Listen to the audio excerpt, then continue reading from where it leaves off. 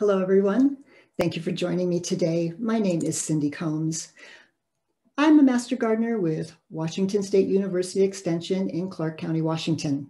I received my training in 2008 in Seattle, where I lived at the time. But when I moved to Vancouver in 2017, I asked the Clark County Master Gardeners if they would adopt me, and they said they would. So I am super happy about that because it gives me the opportunity to be here with you today. Our topic is color. I don't know about you, but when I first started gardening, my focus was on creating a colorful garden using flowers. But I soon discovered it was really difficult to keep the flower color going, so I thought there had to be another way. What we're going to talk about today is taking a seasonal approach to adding color to your garden. During our discussion, we'll review how to determine where and when you need more color and explore 3 possible solutions. We'll talk about plants, of course, and we'll look at examples of how other gardeners have succeeded in using a seasonal approach. And finally, I'll share with you some tips and techniques that hopefully will help you succeed in adding more color to your garden. Now, I don't know where you are on your quest for more color, so I would ask that you answer these 3 questions for yourself. When you do, it will help you clarify how our discussion today might help you. And the first of these questions is, what time of the year does your garden lack color? Secondly, what specific area or areas of your garden need more color? And third, do you currently use garden art, structures, or containers for color accents? We're going to focus on 2 distinctly different areas when we talk about color. And the first of these is the entryway to your home. This area is often ignored because many of us tend to think about our backyards as being our gardens. But more color to enhance the entryway of your home can create a beautiful environment, not only for you to enjoy, but also for your visitors and neighbors to enjoy as well. The other area we're going to talk about is the view out your most important window. When thinking about color, it is important to consider that what we see out the window is how we experience the garden so many months of the year. So although we'll be focusing on these 2 situations, please keep in mind that any of the ideas we discussed today very likely will apply to any area of the garden where you need more color. So a place to start is to pinpoint what the garden is lacking before we can figure out what we need to do. So for example, if this was our entryway, where would we want to add more color? It's a pretty blank slate at the moment. So let's focus on whether or not we would like to have color at the foundation or on the walkway to the front door. Do we want it in the driveway area or near the garage door? Do we want it at the front door, on the porch, or in the lawn? If this were our entryway garden, we might ask ourselves, do we want more color? Do we need more color? It's certainly a beautiful garden with lots of evergreens and different shades of green and gold and blue, and the plants are in different sizes and textures and shapes. But is this how we want it to look 365 days of the year? And if not, then we might ask ourselves, where do we want more color and when do we want it? Say this is the view out the kitchen window. We just purchased this house and we really love the fact that the backyard had a lot of privacy, but it doesn't have much color. So let's ask ourselves, where would we want to put more color? Would it be in the foreground just outside the windows? Or would it be in the middle ground or in the far distance? Do we want more colorful plants in the hedgerow on the property boundary? Or do we just want to paint the shed? If we looked out the window and we saw this view, well, we would be saying to ourselves, I'm pretty happy about this garden, but I'd like to see a little more color in spring, summer, and fall. Many of us deal with this kind of a situation. It's the early days of spring and there's just a little spring color popping up, but there's not really much to compel us to look out the window at this time of the year. So we might ask ourselves, how can we bridge the gap as we wait for more plants to grow and bloom? And kind of at the opposite end of the spectrum, we have a beautiful perennial garden that has faded after a couple of months of dry, hot weather. What can we do to improve this situation? And many of us rely on containers of annuals for color, but that color eventually comes to an end as well. So how do we color the picture? Well, first we need to accept that flower color can only take us so far if we want color in all seasons. And if that is the case, we need to look for alternatives. So today we're going to discuss 3 possible solutions. The first of these is to plant evergreens for year-round structure and color. The second is to add deciduous plants with multiple seasons of interest. And the third is to incorporate colorful non-living elements. So let's start out with our first solution, adding evergreens, the workhorse to the all-season garden. Now, the definition of an evergreen plant is any plant that retains its leaves or needles throughout the year and into the following growing season. So this includes not only conifers, such as we see on the left here with the beautiful Serbian spruce, but also broadleaf evergreens, such as the pieris in the center here, and evergreen perennials, such as the parahebe on the right. Evergreen plants can be green, of course, but there are also many different colors of evergreen plants to incorporate into the garden. So with thoughtful choices, we can really pump up the color quotient using evergreens. There is a subset of evergreen plants, and those are the ones that have the wonderful quality of changing color through the course of the year. You get bonus points if you choose plants with this quality because you will have 2 colors or more as the year goes along. Microbiota de Quesada has green leaves 3 seasons out of the year, but in cold weather, it turns a rich copper color.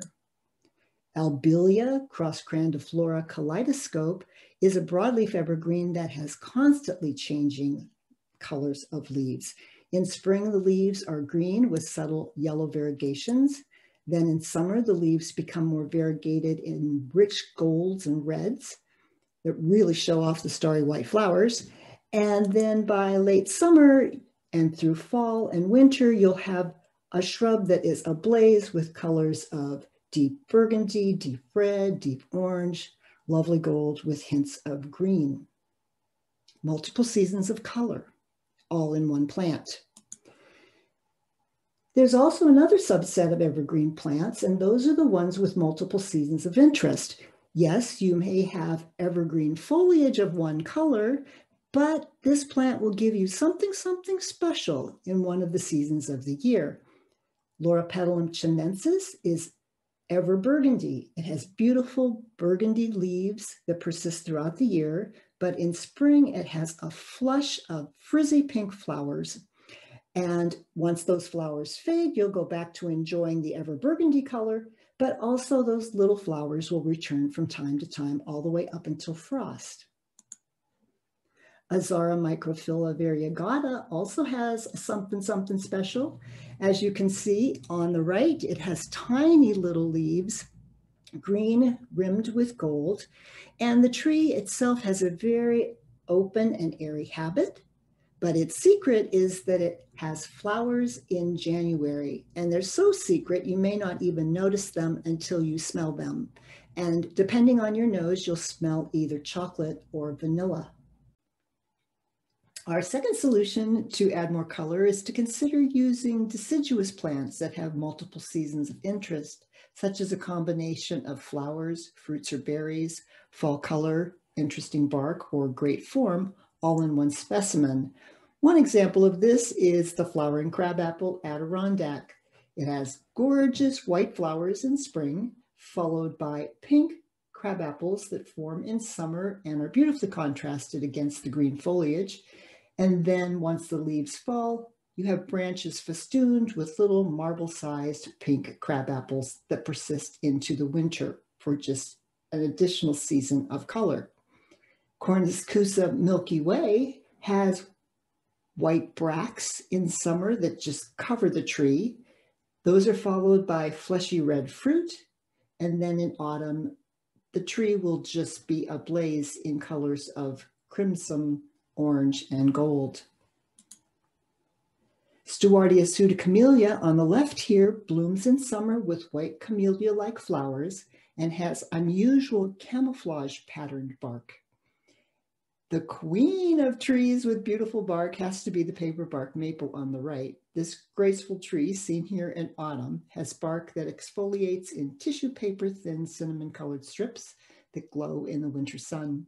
Some deciduous plants give us unusual structure. The quirky silhouette of the contorted filbert is highlighted even more with an evergreen background. And imagine your delight when you look out the window in February and you see the pale yellow catkins hanging on these leafless branches. Our third solution is to look for non-living elements that can bring color to our garden. Plants aren't always the only answer to making our gardens more colorful. What about adding color on your arbors, pergolas, gazebos, deck railings, trellises, screens? If you don't have these types of structures, you may want to add them, and let's get out the paint and give ourselves an instant boost of color. Here we see a wall has been painted in a dusky shade of purple, and it is of wonderful interest 365 days of the year, and it also shows this garden off to great effect. On the right, we see a whimsically painted shed that brings long-lasting color to an area of the garden that is otherwise pretty green. And who says that fences and gates need to be either white or brown? I think we should think about adding color to our fences and gates as well. Why not? Even smaller items can provide colorful structure in our gardens. I know few of us have time to sit in our gardens or rock on the front porch, but nonetheless, let's use these items to add some color to our garden, such as we see here with robin's egg blue rocking chairs with yellow pillows, with a yellow plant stand propped up against the house. Long-lasting color using non-living elements. And who wouldn't smile to see this sunny yellow bench outside the window? Me personally, I would like a throne. Beautiful glass artwork and colorful bird baths and water bowls and other types of artwork can add multiple seasons of interest. Of course, we want to take into account their durability to handle the weather, but even if they're used for 3 seasons, that still gives you long-lasting color. Isn't this bird beautiful? I saw this at the National Botanic Garden of Ireland in Dublin. It really added a lovely moment of color and shine in an area that was primarily green. Adding colorful birdhouses, bird feeders, and similar items serves a dual purpose, right? It provides color and it attracts more wildlife to our gardens. And who would not want to add containers for color? Empty or filled with plants, containers are very versatile and effective for adding your favorite color where and when you need it. Here's a creative example of how a container was used as a base of a table that serves as a colorful accent year-round. And on the left, we can see that it's set for al fresco dining. And please do note the painted screen in the background. And on the right, a little wintertime vignette. Now that we've looked at these 3 options for adding color, how much evergreen or permanent color do you need to get you through spring, summer, fall, and winter? Well, if it's a very visible area, such as the entryway to your home, I would suggest you shoot for 80% of the space be devoted to evergreen plants and or non-living elements. This is totally achievable, and it still gives you 20% of your garden space for those plants that have shorter seasons of color, such as bulbs, deciduous trees and shrubs, herbaceous perennials, and annuals. If you're looking out the window, I would suggest 1/3 of the plants or non-living elements take up the composition. And this will help you sustain color and bridge the seasons. I wanted to show you this slide of a young garden because I wanted to remind myself to remind you that establishing evergreen presence does not happen overnight. You just need to envision the space that they will eventually take up. Now, I'll show you quickly where those evergreens are in this young garden. And then I'll show you later in summer where you can definitely see that the perennial grass and herbaceous shrubs and the perennials are the stars of the show. but the evergreens are still there, and they are going to help you bridge the gap season to season and give you color throughout. So, are you still with me? Let's talk about some more plants. Now, you remember the question that I asked you at the beginning of the talk? The one that was, what time of the year does your garden lack color? Well, if you answered winter, you are in the majority. So let's talk about winter. Now, please remember, as we go through these plants, consider your project area and right plant, right place. My time is quite limited today, so I'm going to go through these fairly quickly, and I won't have time to give you all the details for each plant. So if something catches your eye, please do further research before shopping. Let's start with a couple of evergreen trees. The first, Serbian spruce. It is probably my all-time favorite because not only is it green, but it has needles that have a silver underside, and the tree itself has branches that are upswept, so you can see that silver on the undersides, and it really provides a wonderful bitoned effect, and it looks glorious when the wind blows.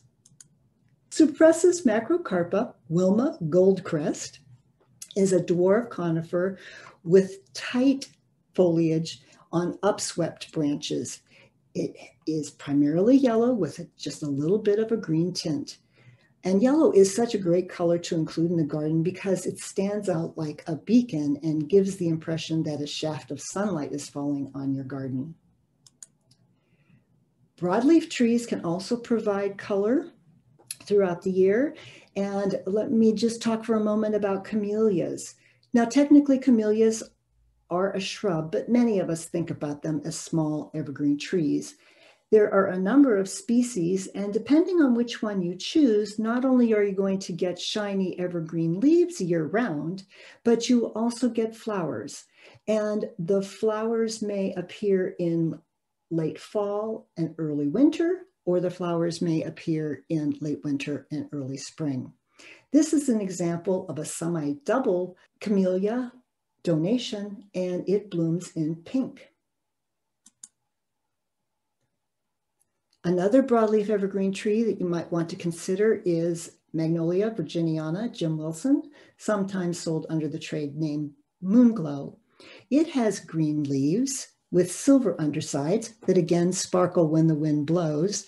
And when crushed, the leaves smell like bay leaf. And in the summer, you get these lovely cup-shaped flowers that smell like lemon. Evergreen shrubs are very useful in our winter garden as well. And here is one, Papoose Sitka spruce. It would bring quite a lot of blue into the scene because it doesn't stay as small as the name might imply. It gets 6 feet tall and 6 feet wide. But it is a lovely plant. There's no doubt about that. If you want something a little shorter, you might want to consider Podocarpus lawrencei blue gem. It stays low and mounding, but it has another secret. It's one of those plants that has multiple seasons of color. Its new growth is red. And no Pacific Northwest garden would be complete without at least one rhododendron, but many hybrids are under threat from rhodie lacebug and azalea lacebug. This one is resistant because it has a furry coating on the undersides of the leaves. This coating is called indumentum, and it protects the leaves from sucking insects. Rhododendron teddy bear is aptly named because the indumentum is brown. And although you get evergreen color, you also get spring blossoms in pale pink. Nandinas are also a popular choice for evergreen color in the Pacific Northwest. But if you happen to be listening to this lecture and you live in another part of the country, I would encourage you to check with your local authorities to see if Nandina is invasive in your area. No such determination has yet been made by Washington State University Extension. And when I checked with Oregon State University, they said that they hadn't seen a problem occur, but they did suggest being cautious. And so they thought maybe the better choice would be to select a Nandina that does not flower or fruit. So let me show you Gulf Stream. Gulf Stream, as you can see, is a nice mounded shrub, and it's just packed with leaves. The new growth is bronze with orange tints. Those new leaves fade to blue-green, but then in winter, the shrub will take on highlights of red. I don't know if any of you grow this plant, but you may want to when you learn that Daphne odora marginata has shiny evergreen leaves edged in yellow, and in February, it blooms with little bouquets of pink flowers that smell like you just walked into a florist shop. This shrub has gray-green leaves on low arching branches, which form tight thickets, which make it an excellent barrier for below a window or an excellent hedge. This is Cotoneaster glaucophyllus. It has clusters of showy white flowers in spring, and by late summer, each branch will be sparkling with bright ember red berries. Now, while we're on the subject of evergreen, it might be prudent for me to remind you that evergreens provide great habitat for our overwintering wildlife. And if you happen to have winter blooming flowers, then you are providing nectar for our Anna's hummingbirds and those lazy bees that come out on a warmer, sunny winter's day. And if your plant has berries, then of course you're providing forage for the overwintering birds. And one more shrub to show you that blooms in winter. This is Erica carnea, Porter's Red. It's the winter blooming heath. Heaths and heathers are sometimes confused, but if you want something that blooms in winter, look for a winter blooming heath. This one has deep pink flowers that persist for months and months. And once they fade, you'll have a tidy little shrub that's only about 6 inches tall and a foot or a foot and a half wide. Evergreen perennials can provide wonderful interest in the winter as well. And the hot winter blooming evergreen perennial is the hellebore. Many different cultivars and varieties have been brought to market in the last several years, and you can find them in colors from deep dusky purple to pale pinks, deep pinks, pale yellow, white, bicolor. I mean, the choices are immense. Get to a garden center and see what you can find when they are at their height of bloom, which can vary from December timeframe through January, February, and March. And depending on the plant that you buy, you're going to find that those flowers persist for a good 6 to 8 weeks. I like Ivory Prince because it is white with just a little hint of pink on the back sides of the petals. White, I think, is excellent for winter because it shows up on a gloomy, dreary day. Another perennial to consider for winter is Bergenia cordifolia. It has shiny evergreen leaves that turn burgundy or bronze in the cold winter months. And then in March, the plant will send up stems of these tiny little pink flowers. Depending on which one you choose, it could be light pink, medium pink, dark pink, or almost mauve. And it has a common name, pig squeak, and do you know why? Because if you take your thumb and your forefinger and you hold on to one of those leaves and rub tightly, it will squeak. Heucheras are another popular category of evergreen perennials, and many, many varieties have been introduced to the market in the last dozen years or so. I like this one. This is Heuchera sachet. I like it because it returns reliably year after year, unlike some of the newer introductions that are a little bit more colorful. This one has green leaves with scalloped edges and purple on the reverse of the leaves. It does get tiny white flowers in summer. And what you see on this photo is frost has collected along the edges of the plant, creating a wonderful effect for wintertime. So as not to give the colorful heucheras a complete pass, here's Cherry Cola. The experts at Seabright Garden and Nursery attest to the staying power of Heuchera Cherry Cola, so you might want to give it a try. And as you can see here, the flowers are nearly the same color as the leaves. Did you know that there was an iris that blooms through the winter time? Yes, it's Iris unguicularis. In October or early November, you may begin to see buds forming in the center of the clump of grassy evergreen foliage. By Christmas time or so, you're going to see flowers start to bloom, and they will be 2 inches across, light lavender purple with white, and they will be fragrant. And you'll continue to see flowers all the way up until about the first part of April, unless temperatures drop below 15 degrees. The flowers will take a little break at that time, but they'll come back once it starts warming up. Evergreen ground covers are a very important category of plant to add to your garden. You know, I think so many of us are disappointed in our gardens in winter because there's so much bare ground. Ground covers can really solve that problem. So I'm going to show you a few that you might want to consider. And the first of these is Waldsteinia ternata. This is my favorite. It has shiny evergreen leaves that resemble strawberry plants, and it has yellow flowers in June, also that resemble strawberry plant flowers. But it will not bear any fruit, hence the common name barren strawberry. What it will do is it will put all its energy into creating a pool of beautiful, shiny green foliage that will stretch 4 feet in every direction once you give it a little time to mature. If you want a fluffy evergreen ground cover, Veronica peduncularis, Georgia blue might be one to try. It has tiny little green leaves on wiry stems, and those leaves turn bronze in wintertime. It has a special season of interest though, because it also gets masses of blue flowers in April, and those little blue flowers will appear from time to time throughout the year. If you have dry shade, Epimedium is the genus that you should be looking for. There are many different species of Epimediums.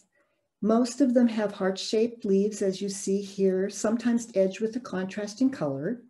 And in early spring, they have small flowers that appear on delicate stems, sometimes nestled among the leaves, but most of the time rising above. And you can find all different choices of colors for the flowers, including red, orange, yellow, pink, purple, and white, and bicolor. Evergreen shrubs can also provide us with ground cover. Arctolostophalos uva ursi, Massachusetts is one of those. The other is Vancouver jade, and they'll appear quite similar, but Vancouver jade is susceptible to a condition called gall, and that will cause a deformity on the plant. It's not necessarily life-threatening, but it is kind of an aesthetic issue. So Massachusetts is the better of the two to choose for your ground cover. And as you can see, it has tiny little green leaves, pink lantern type flowers in spring, and those are followed by berries in fall. Junipers can be used as ground covers as well. I know some of you are probably raising your eyebrows to think I would even suggest a juniper, but there are some really good ones. And the secret to a beautiful juniper is to just let them grow naturally and not try to prune them. Dobbs frosted is lovely because it has gold foliage on the upper branches, and then those that are shaded down below are green, so it gives you a really pretty bicolor effect. This plant will grow about 2 feet tall, but 5 feet wide. So that's going to give you a lot of ground cover. Euonymus fortunii, Emerald Gaiety, is sold and used just about everywhere because it is so easy to grow. You're just as likely to find it grown in a beautiful garden on the property of a mansion as you are at the drive-through at McDonald's. It will only get about 8 to 10 inches tall unless it encounters a vertical surface, and then it will want to grow up. But just give it a horizontal plane and let it go, and you're going to have a great ground cover with leaves in white and green.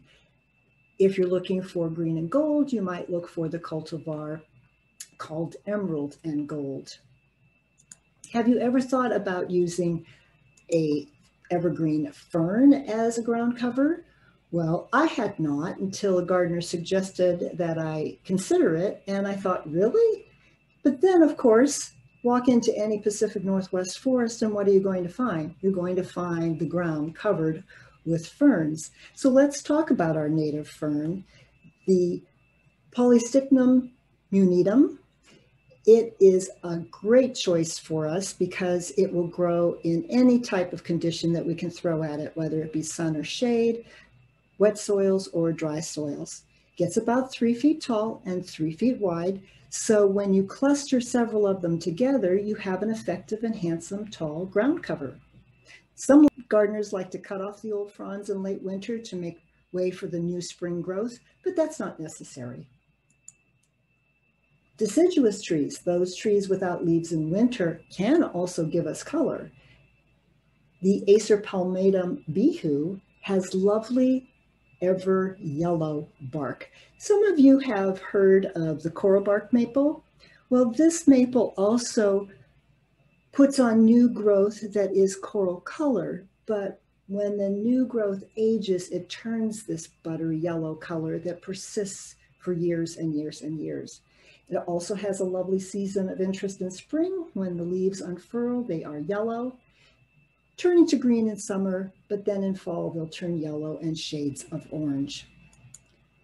And speaking of yellow, how about a witch hazel? This is Arnold's Promise. It reliably blooms in January with these little spidery flowers. Depending on the type of witch hazel you buy, and there are several different ones you can choose from, you can get blossoms as early as December or in January, such as this one, and then on into February and March as well. Your second season of interest is going to be in fall when you get leaves in beautiful colors of burgundy, orange, and gold.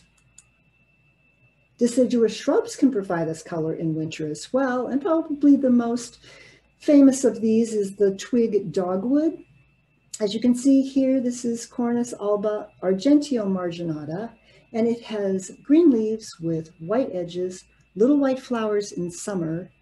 It has beautiful fall foliage as well, but its claim to fame are those beautiful bright red stems in winter. Imagine your surprise and delight when you're driving up the driveway or looking out the window and you see these little clusters of yellow and white flowers blooming on leafless branches. This is a plant that is not used enough in our gardens. It's Edgeworthia chrysantha. The other seasons of the year, it really does provide a lovely texture in the garden too, because the leaves are arranged in whorls around its branches. Not to be confused with the witch hazel, here's winter hazel. It also has flowers that bloom in late winter. And these are little white dangly lantern-shaped flowers, and they persist for about a month. And once they drop, it's time for the spring leaves to emerge. And they have a beautiful pleated texture suffused in apricot. Herbaceous perennials and grasses can also be used to get color in winter, albeit a little more subdued. A popular combination in prairie-style gardens is echinacea with pennisetum. The view you see here on the right, of course, is how it would look in late summer and fall. And on the left, then you can see the persistent seed heads of the cone flowers rising up above the feathers of the ornamental grass. And here is another combination where ornamental grasses and herbaceous perennials are used for winter color. This is Calamagrostis arcudifolia Carl Forster, combined with Hylotelephium autumn joy, the plant formerly known as Sedum autumn joy. On the left, you can see those statuesque ornamental grasses framing the seed heads of the sedum. On the right, that same combination is accompanied by a couple of beautiful dwarf conifers and a red twig dogwood. Winter can be such an awesome time for color in our garden. I could go on and on, but I hope with these examples, I've convinced you that you can have a lot of color in winter. We just need to take the seasonal approach of adding and combining well-chosen evergreens and deciduous plants with multiple seasons of interest in our garden. So there we are. Once you've created the winter garden, the rest of the seasons become much easier. Here in spring, you can see our entryway garden has 80% evergreen, just like we've been discussing now. And with the addition of a spring blooming flowering cherry, it is the epitome of color for spring. And here, more spring color with the deciduous azaleas that we see, along with the 30% evergreen bones. And a few little ornamental onions are popping their head up, and the lace leaf Japanese maples are leafing out beautifully, and all of that is anchored by that gorgeous burgundy painted bench. In summer, here we go again. I'm showing you the garden that I really think epitomizes how we can accomplish putting together a garden with 80% evergreen bones. And now we see it in summertime with a froth of white flowers edging the beds.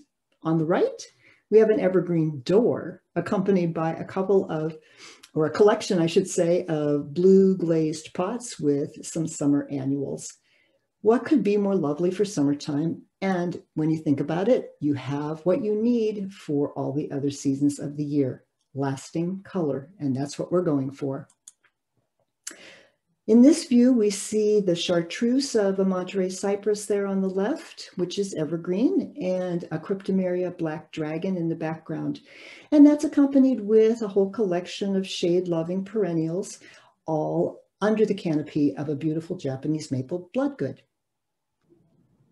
You don't have to have a large garden to take a seasonal approach to color. This is a summer view out the window into a little courtyard, and on the left here we can see a painted screen in the background and a blue glazed pot in the center that has a summer blooming clematis, an ornamental grass that's Japanese forest grass, and a little miniature rose tucked in there. And that's surrounded by a complement of evergreen and herbaceous plants. If we were to turn our gaze a little to the right, in that same courtyard, we would see a seating area. Again, the painted screen in the background providing us some privacy, and pink accents with pillows on the chairs and a cut flower arrangement. I was glad I was able to find this example of a newly planted garden. I want to reiterate that it is sometimes disappointing when we first plant a garden that doesn't end up looking like what we had pictured in our mind or we saw in a magazine. But this garden has been planted with fall in mind, and we can see dotted among the rocks the ornamental grasses, and one predominant perennial that we see here is the Sedum Autumn Joy, and that combination can be seen on the right. So we can well imagine what this garden is going to look like in fall. This is an example how just some well-chosen trees with great fall foliage can give us the color that we're looking for in autumn. This is a beautiful entryway garden with lots of evergreens and those beautiful autumn colors. And this garden has it all. I can't begin to tell you what's here, but there are evergreens in the background. And as you can see, some containers on the pathway there that have evergreens in them. And we see beautiful fall foliage with the Japanese maples that are in this garden. And if we were to take another look at this garden and from a different perspective, we would see a couple of other choice evergreens really holding the scene and complementing the gorgeous fall foliage of the Japanese maples. This mixed container takes a seasonal approach to color as well. We know some of these plants. We've reviewed them already. There's a Nandina in the background there. And then there is a dark-leafed heuchera at the 1 o'clock position. And forward of that is a little spill of golden lemon thyme. We also see an orange-leafed heuchera. And then center stage there is a beautiful variegated acanthus. So we've talked about how to pinpoint where and when your garden lacks color, and we've explored 3 solutions to taking a seasonal approach to boost your color quotient. We've looked at a lot of plants and some beautiful, inspiring gardens. So now it's time to wrap it up with some final thoughts to help you further in your quest for more color. Let's just start with talking about entryway gardens for just a moment. And the first thing I would want you to consider is the color of your house when choosing your plants. If you have a mid to dark gray house, you can add any color you want. It will look great.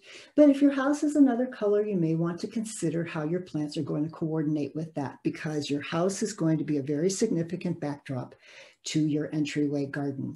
Another thing, of course, is to remember the 80% quotient of plants and or non-living elements.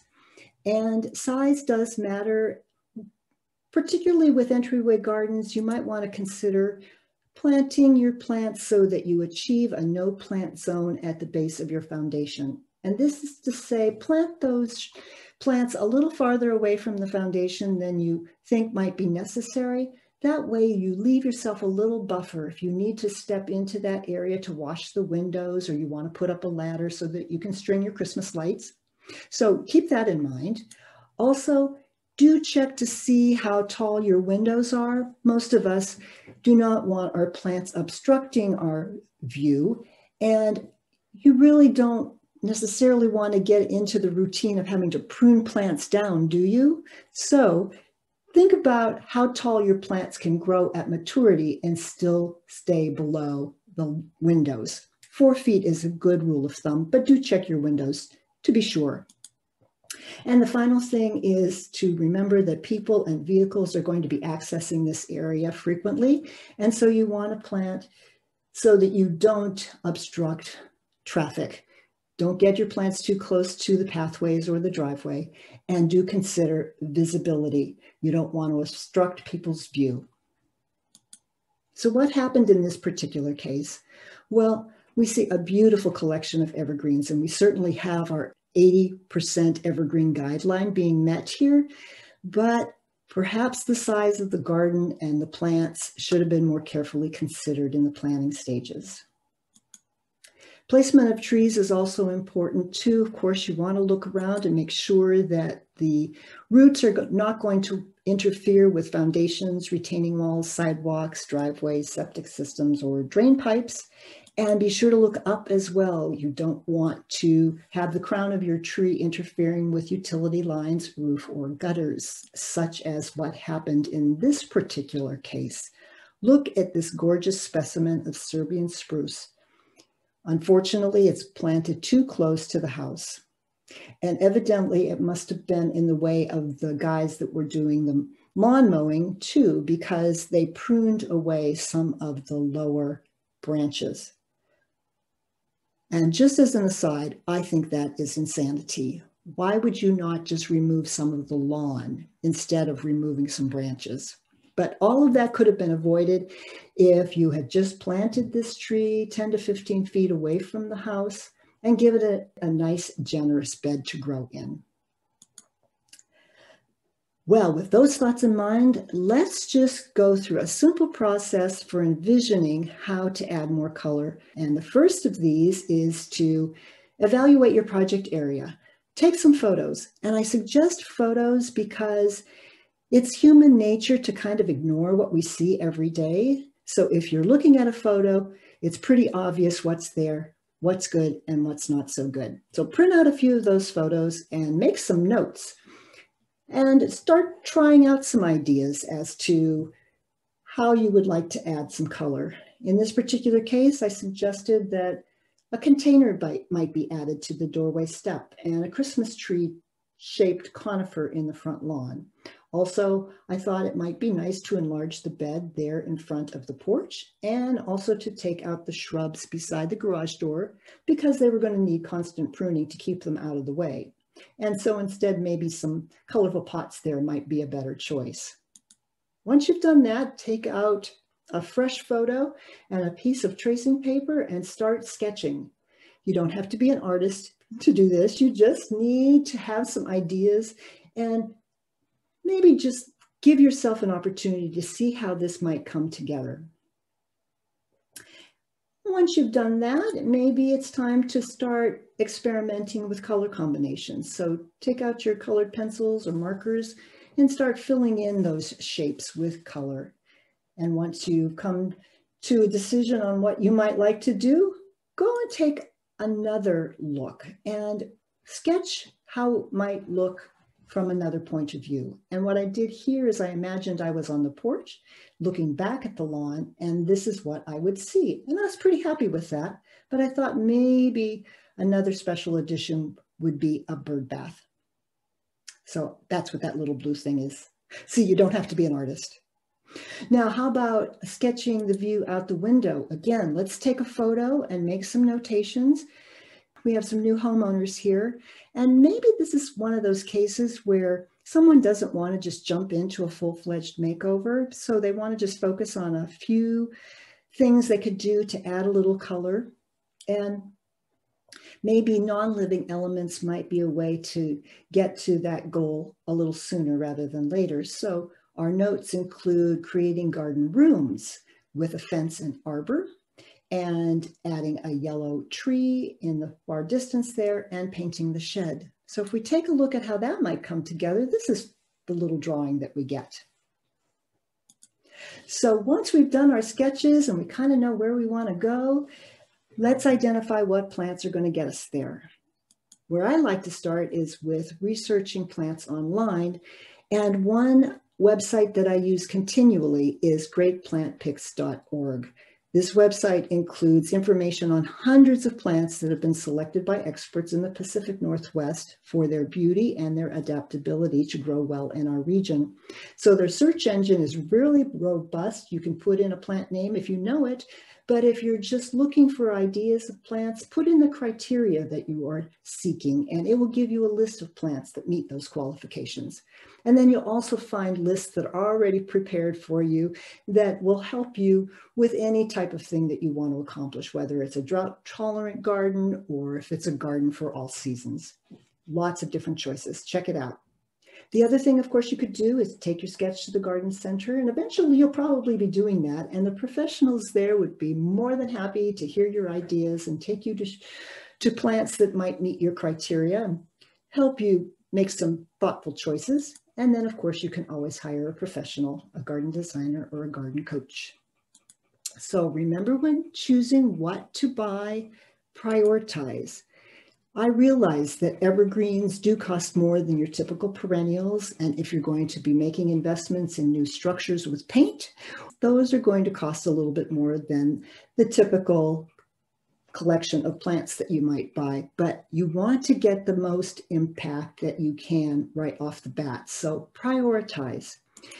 The other is to be realistic about plant size. We've talked about that a lot already. Do plan ahead, and yes, I'm as guilty as anyone for impulse purchases when I'm at the garden center. Just check the tags, make sure that you have a place for that plant that you are so attracted to.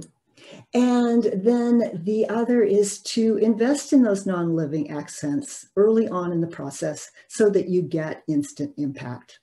And finally, be patient. It takes a while to put together a colorful garden, and that's okay. We're gardeners. It's about the process, not necessarily about the final product. So before we go, let's just look at a few more gardens to reinforce what we've talked about. Maybe you want a lot of color. Well, if you do, look at this example. Maybe you want a more subdued approach, and this might be more to your liking. If you want primary colors, here's an example of that. And if you would like something more soothing in blues and greens, how about this? Whether your garden is small or large, the beauty and benefits of adding color to your garden really is undeniable. You can do this. And when you take a seasonal approach, you will enjoy the magic of color every day. Thank you.